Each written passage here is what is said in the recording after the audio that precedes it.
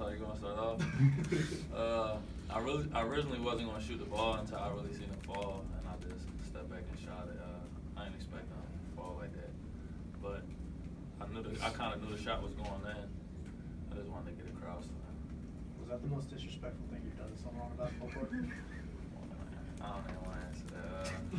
They had a great team, man. They had a good team, so we were just able to hit shots and stuff like that. But man, this shot just went in. There's a crossover. Everybody get crossed. He was playing great defense initially, but he just went for the pullback. But can you guys both talk about first half, the way you guys played, what you did so well? Everybody played team ball. I think we came out ready to play. Everybody was making shots. We played good defensively. You know, BP did a good job coaching everybody, getting us in the right places and stuff. Samir. We knew how good of an opponent they was, so we definitely didn't take them lightly despite the losses that they had. They played great teams and they had great ball club. They might win their league, but we just knew that it was a great opponent and everybody was excited to play. We were so happened to come out and make a lot of shots. Like he said, Coach had a great game plan. Coach Ira had a great game plan for those guys. We knew that they ran good action, so like we said, we didn't take them lightly. And we so happened to come out and make shots. Then Joe came out and made 2 big threes, so that just got us rolling from there. Samir, you guys had five guys in double figures tonight. The balance seems to be really strong early on in this season. You kind of sense that when you guys are out there?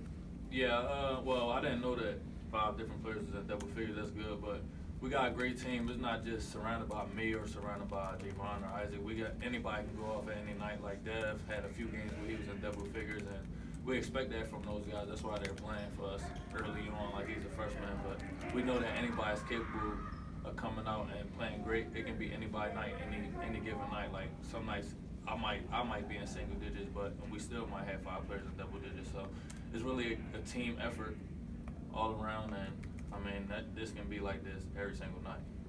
Is headband Samir become like a real thing? Yes, sir. I wasn't gonna wear the headband again tonight, but a few people told me to wear the headband, so I just wore it. But man, we don't gotta make it a hashtag or nothing like that. Definitely good to play good while I'm wearing the headband. The first half, it looks like you guys really got after it defensively. You guys talk about that? Once again, they had a great, the scout team, they did good preparing us for the game today. We knew all their actions, we played it good. And yeah, they're a good opponent, but I think we were ready for all of it. Yeah, we just did a good job at, like you said, the coaches did a good job at going over their action. Scout team did a really good job at like demonstrating their action. It kind of looked exactly like the stuff that they was running, so we was prepared more so.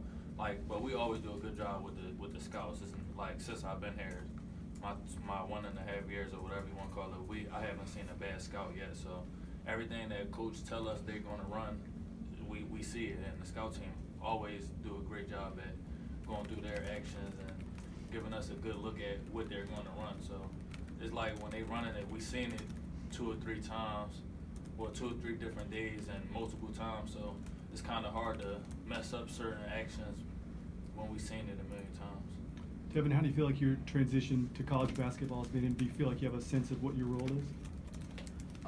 When I first got here, I was trying to figure everything out. I think I'm getting the hang of it. Coaches telling me to stay confident, just keep learning. And, I think I'm the energy guy on the team, with my dunks and stuff like that. Yeah, but it also looks like you're pretty comfortable shooting the 3 from the corner. Is that always been your shot? That's my hot spot. You guys played 5 games in 13 days. Are you kind of ready for a little break? Next game's not until next Monday in New York. We did a great job off season to get prepared for situations like this, like Coach D and did a great job with us. Josh did a good job with us during this off season to get us prepared for stretches like this. So, I mean, honestly, don't need it. How many off days we got? I don't really need that. Honestly, I'm ready to play whenever. But it's good to have an off day, stuff like that. It's still gonna be shots and everything. But like I said, credit to our coaching staff. So again, us prepared for situations like this. Thoughts about getting to go to New York and play at a big arena? It's gonna be great. It's gonna be close to home, so I'm finally about to have a game close close enough to where family members about to be able to come. So that's gonna be great. But as far as playing in the rain, it's gonna be a great experience for me and my teammates. But it's just another game for us. We just ready for our next opponent. Devan, who had the better dunks tonight, you or Isaac?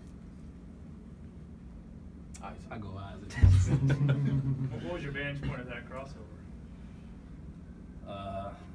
What did you say? What was your vantage point of the crossover? What would you see from it? I just saw the dude. I saw the dude fall, and then I saw him turn around, and that was the best part of it to me. I didn't know he made the shot until it went in, but it was a good shot. Are we good? No more crossover.